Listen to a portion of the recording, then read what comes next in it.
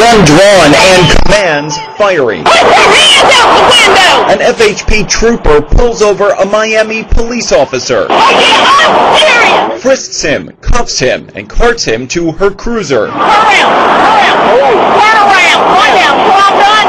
Turn around! And during all of this, the Miami officer sounds just as shocked as she is mad. Oh my God, I cannot believe this. I cannot believe this at all. It began unbelievably just minutes before, with his police cruiser seen here passing by the trooper like she's standing still. It is a Miami police. She chases him, lights flashing, engines screaming, as she describes him weaving in and out of lanes, speeding up and slowing down at speeds topping 120 miles an hour, until both finally come to a tense stop 4 minutes 57 seconds later. Put your hands out the window! The Miami officer quickly complies, quickly apologizes. I apologize, but I was on my way to an off-duty. I didn't know you were stopping for me.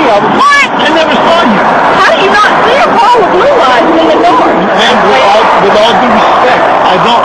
You don't respect me, sir! Ma'am, You don't respect these people out here! I'm sorry, ma'am. 35-year-old Miami officer Fausto Lopez says he was heading to an off-duty job at a Coconut Grove school. It's a private school, but there's some high-end people there. And he says he was late. And I had to get there by 7 o'clock, and I didn't think I was going to make it. His highest concern now appeared to be the handcuffs. Honestly, the handcuffs are not necessary, ma'am. I'm very. You know what? Right now, to me, I'm a you police are a officer. criminal. Police reports show for allegedly racing at a high rate of speed in excess of 120 miles per hour while being extremely reckless. Officer Lopez was cited with a misdemeanor moving violation. You scared me crap. I thought that police car was stolen. And as shocking as all this may appear, what the trooper says here may be even more arresting. This is not a first-time occurrence with y'all.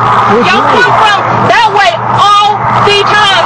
This Miami police car, and we never catch it.